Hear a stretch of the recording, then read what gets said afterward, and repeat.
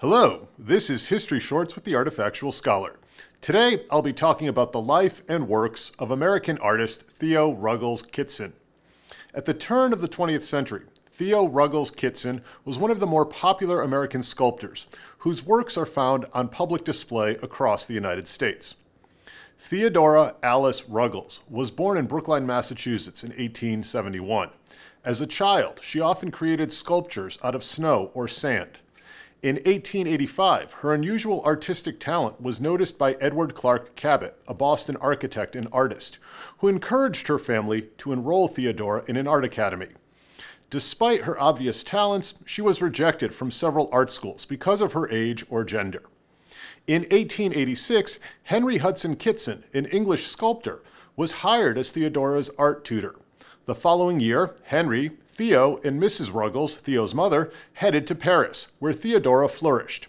She worked alongside many other artists while refining her skills. Over the next few years, her works were displayed and praised in the Paris salons, the showcases of European and Western art. By the early 1890s, the trio were back in the U.S. Theodora's successes in Paris brought her popular acclaim at home. She was commissioned to create sculptures for the 1893 Columbian Exposition in Chicago, and soon other projects followed. That same year, she married Henry Kitson. The couple set up a studio in Boston, Massachusetts. The late 19th and early 20th century saw a boom in the creation of public military memorials. The Kitsons competed for many of these commissions. In 1900, Henry, with contributions from his wife, completed the Minuteman statue on Lexington Green, while Theo was hired to create a Civil War monument for the town of Newburyport. That statue, called the Volunteer, was unveiled in 1902. The statue was tremendously popular, and numerous copies would be mass-produced and installed throughout New England. In 1903, a copy of the Volunteer was used as the Massachusetts Memorial at the Vicksburg battlefield in Mississippi. Theo contributed numerous other statues to the Vicksburg battlefield, including the equestrian statue at the Iowa Memorial.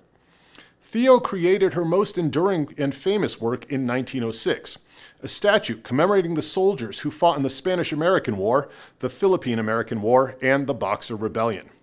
Named the Hiker, this monument was first installed at the University of Minnesota in Minneapolis. In 1921, rights to the statues were acquired by the Gorham Manufacturing Company in Providence, Rhode Island, and at least 50 copies were produced and installed around the United States. The success of the Volunteer and the Hiker made Kitson an in-demand artist. In 1907, she completed two commissions, a memorial to the New York 124th Infantry Regiment, popularly known as the Orange Blossoms, and a memorial in Galesburg, Illinois, to Mary Mother Bickerdike, a Civil War nurse and hospital administrator. While both Theo and Henry enjoyed professional success, their marriage struggled, and in 1909 the couple separated, though they never divorced and occasionally collaborated on projects. Throughout the 19-teens, Theo Ruggles Kitson continued to produce numerous works, including dozens of memorial relief portraits for the Vicksburg battlefield. In total, she produced 73 works for the Vicksburg battlefield. In 1914, Theo unveiled another Civil War memorial, the Fallen Color Sergeant in Topsfield, Massachusetts. Though her production slowed in the 1920s, Theo did create a few notable statues.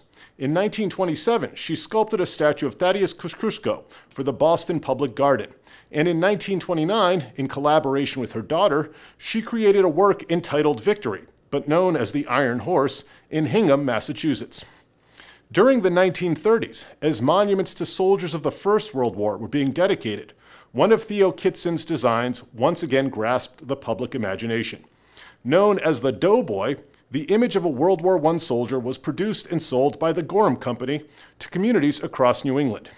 In 1937, 5 years after her death, one of Kitson's doughboys was installed in Mansfield. Theodora Alice Ruggles Kitson was a groundbreaking artist, a successful woman in a male-dominated field. Her statues and artwork are found on town commons, public squares, and battlefields across the country, and have helped shape how Americans commemorate the past. This has been History Shorts. Thanks for watching.